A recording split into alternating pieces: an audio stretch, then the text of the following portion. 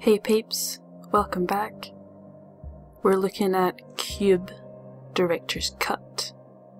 I don't know what the regular cut is. I've only seen the director's. So yeah, this is another little indie game I completed recently. Well, I say indie, I don't actually know if it's indie or not, I'm just assuming. Yeah. I completed this recently, and I really liked it. It's a first-person puzzler, in a similar vein to Portal, but it has its own unique puzzles, and so I think I'm just going to dip into... Wait, what does this say? Yeah. No, wait, yeah, I do, yeah. Yeah. Has its own unique puzzles, which I will show you in this tutorial. Okay, so this is the tutorial here. I feel like I should start off by saying that I really recommend that you play with a mouse and keyboard, because I tried with a controller. I usually play all games with a controller, but for this game, I don't know, the analog sticks just weren't precise enough at all, and then yeah, the mouse just like way more advantageous.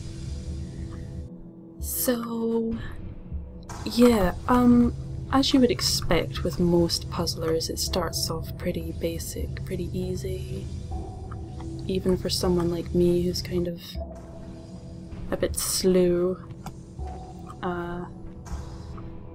Yeah, so very aesthetically reminiscent of Portal.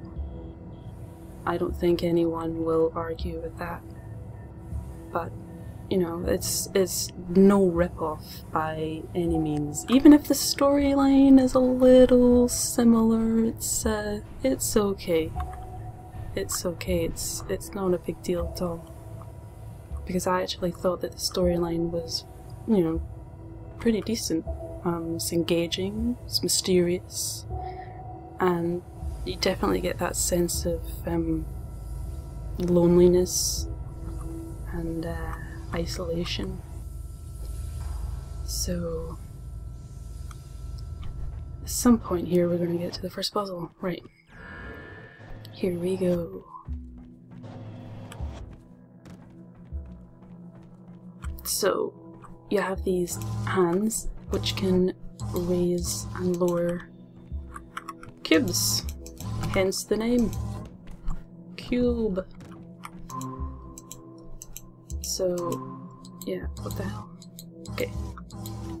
See, I'm already forgetting things, but yeah, so the cubes are all different colours, which behave in different ways. See, the blue one here will bounce you up, like so. Oh, that was a little premature. Do that one again. See, this is very Portal, you know, using momentum to get you to places. Oh! I wasn't ready at that time. Okay, let's do this again. And boom! Right, in the yellow here is you hit that, and the cube that you selected will be the highest one to raise. Just like that, and just like that. So essentially it's like a staircase. So again, the tutorial's just basically telling you right now how all these different cubes behave, because you will need to basically just memorize it as the game progresses. Oops. And the puzzles, they aren't overly hard. I mean, I will say that at the end there is definitely a couple of stinkers that I'm really sad to say that I cheated. Oh god. Yeah, because especially this one, I don't want to spoil it, but there was one that was really bad, and I mean really bad. And I needed help for that one, most definitely. But I tried, you know, I gave it a good shot. And plus it gets to that point where, you know that you're near the end of the game, and you just kind of, you're so engaged in the storyline, you just want to see the end already. You know, you don't want to break that momentum. That's the difficult thing with developers, you know, when they're faced with these difficult... Whoa, the walls are moving. Yeah, they're faced with the dilemma of having to increase the difficulty because... What the hell? What's happened here?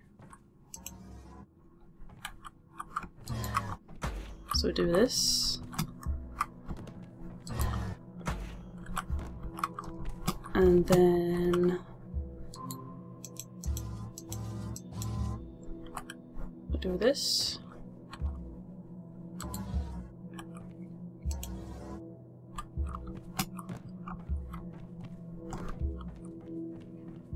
Right. Yeah, so that's the kind of the dilemma that a lot of developers face when they approach the end of a game, because they want to keep that momentum going, because they know that the player's, you know, anticipating an ending, so to speak,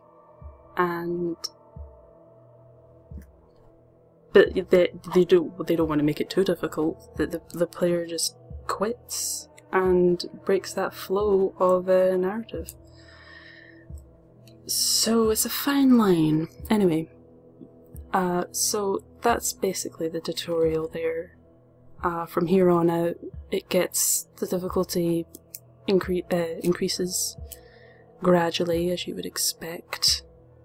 And, oh, I also feel compelled to say that it does have Oculus support, which is interesting to me because I am interested in VR, but I will say that for this game, there are some sections in it which did make me feel quite nauseous. And I think maybe Oculus would have only increased that by a good fraction. So I'd keep that in mind if you were to try with an Oculus. Have a strong stomach. Anyway, this has been Qube, the director's cut. I really recommend this game. Thank you for watching.